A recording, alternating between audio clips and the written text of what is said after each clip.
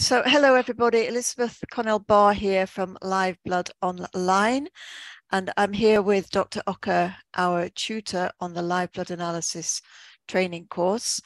And Dr. Okker is going to be answering some of the most common questions we get asked by our students and also about people inquiring about the training course, about choosing the right microscope for live blood analysis.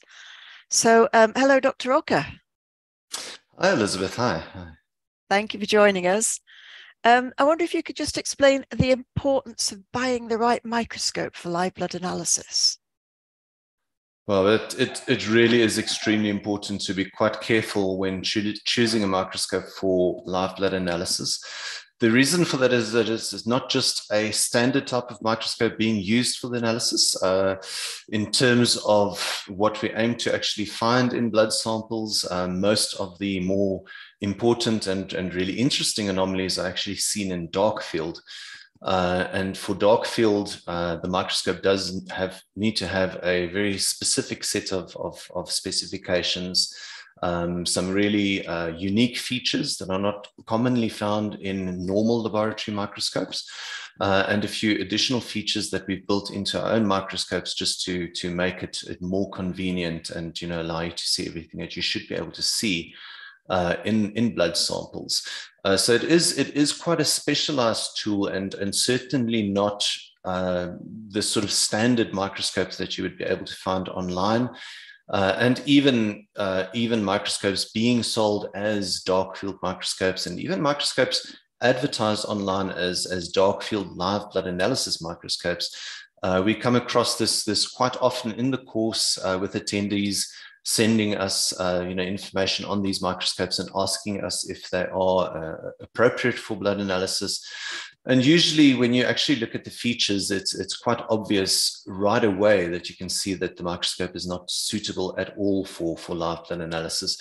It might be okay for viewing other samples in dark field, but as I said, there's the set of requirements. There's really a very unique set of requirements, and very difficult to find that in normal commercial microscopes because it is such a niche type of technology that we work with. So I can run through some of the important points, and I think it would be important to discuss in terms of the actual specifics. One of the first things to actually check is the strength of the light source. That immediately separates the microscopes that could be eligible for blood analysis from those that are completely not suitable. And you would find, often shockingly so, that the microscopes advertised as dark field live blood analysis microscopes have a very weak light source, something that you would only use for normal laboratory work.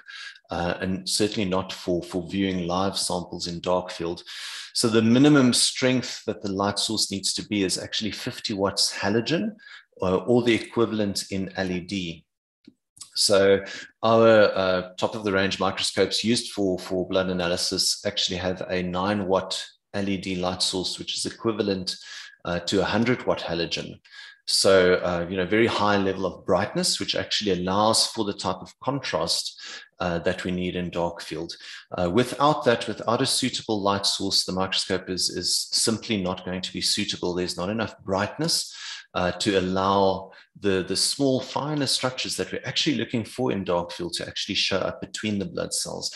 You may be able to see some of the blood cells clearly, and you might be able to see some of the white blood cells, but the actual structures between the cells that we're specifically looking for in dark field are simply not visible. If you can't see them, you really never know when they are there and when they're not there. So it becomes a real challenge when working with clients to try and work out what you're actually seeing if the microscope doesn't allow you to see what you should be able to see.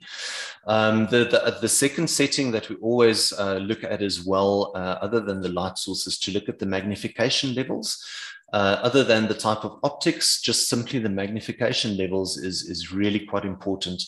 The reason for that is that your conventional build or type of setup with a microscope provides the same level of magnification on your viewing screen as what you get through the eyepieces. Now, it's quite logical why this would be the case, and it would be ideal in most other situations.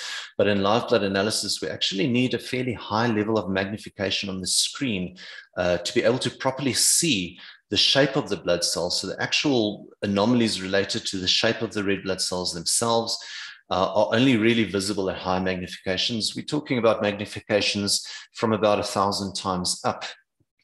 Now, most of your normal microscopes with the type of setup where you have the same magnification on the viewing screen, when you're using the 40 times objective, all that you're able to achieve then on the viewing screen is a magnification of 400 times.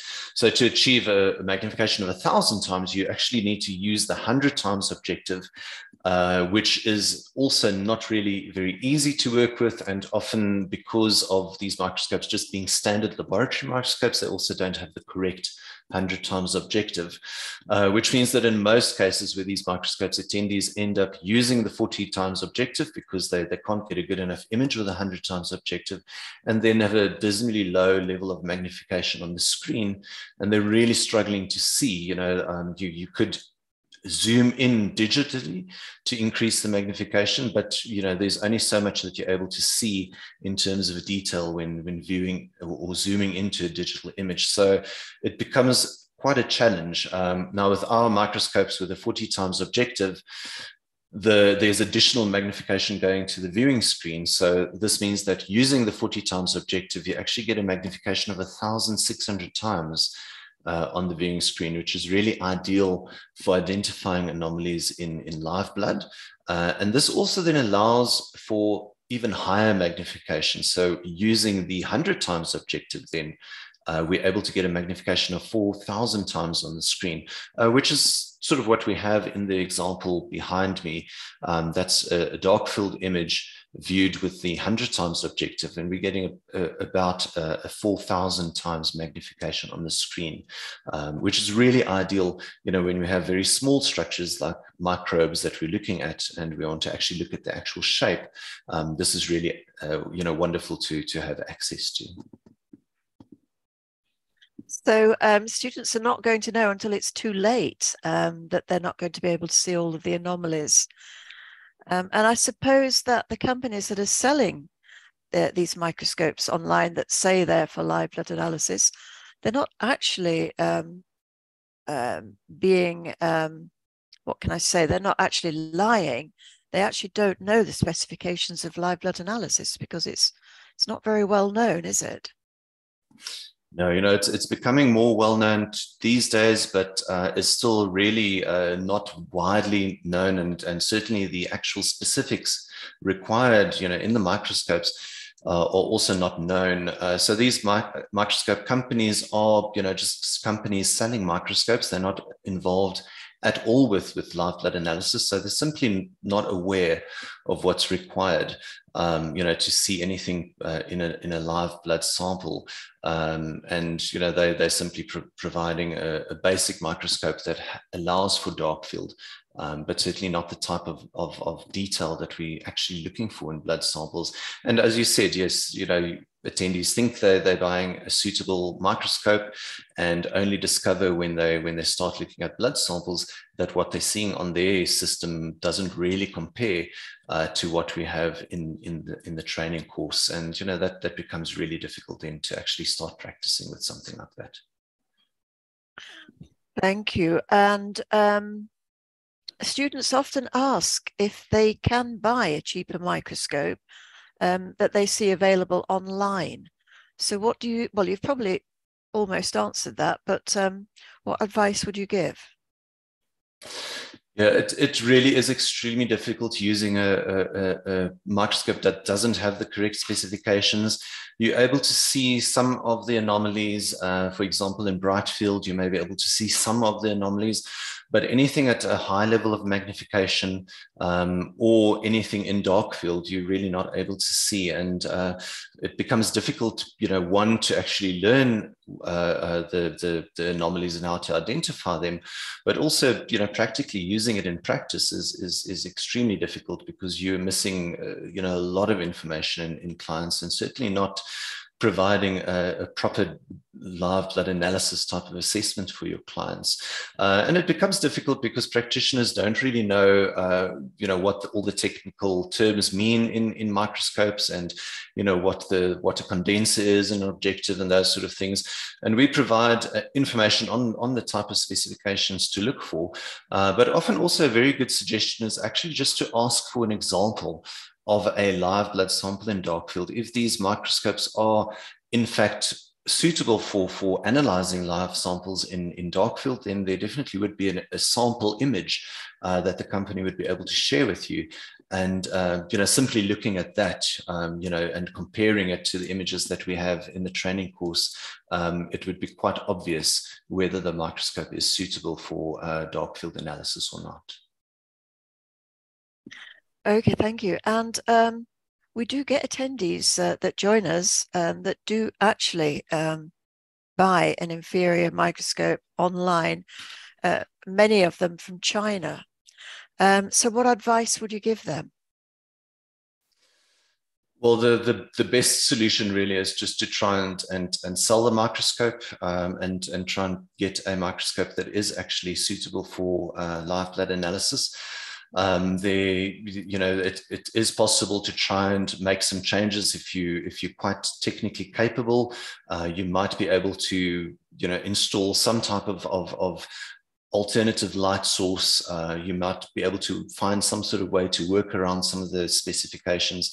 But at the end of the day, it's sort of a lot of downstream effects. If you don't have a suitable system, there are other things that are also not suitable. So what we often find with especially these microscopes manufactured in China is just, the quality of the components. It might look like a good microscope, and it might even perform like a good microscope for a while, but often we find that the actual components within the microscope, quite critical components that are, involved with the mechanism of focusing, which is something that use on a regular daily basis, are produced from inferior materials, inferior types of metals, which really shouldn't be used for gear mechanisms. So our microscopes are manufactured in Japan, and from hard wearing materials, the actual mechanisms in the focusing system are manufactured actually from brass. So lifespan as well is also important then to consider. How long the microscope is going to last. We have a 2-year warranty with our microscopes because they are so robust that we don't really have any long-term issues with them. And they're actually built to perform in a busy type of practice situation, because practitioners do, once you learn how beneficial live blood analysis is for you, you use it on every single client that comes in, and it becomes something that one relies on. So it really is important to ensure that you get something that is, reliable. Okay, well, thank you very much for that. So I hope that's been useful to you. Do let us know if you need help choosing your microscope. You'll find our email address and our website below. And thank you very much for joining us. And thank you very much, Dr. Okker. Thank you. Thank you so much. Bye-bye. Bye-bye. Bye-bye.